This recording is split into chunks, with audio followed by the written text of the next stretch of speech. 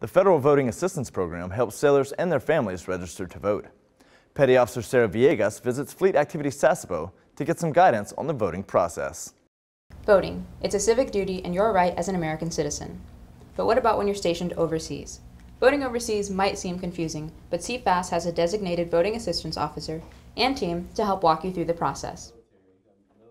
You have a lot of young sailors that maybe their first time voting is overseas, so I would encourage them to seek help to make sure that their ballot is counted.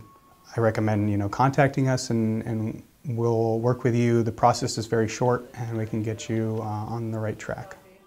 For those who can't make it in during office hours, you're encouraged to request your absentee ballot online at fvap.gov.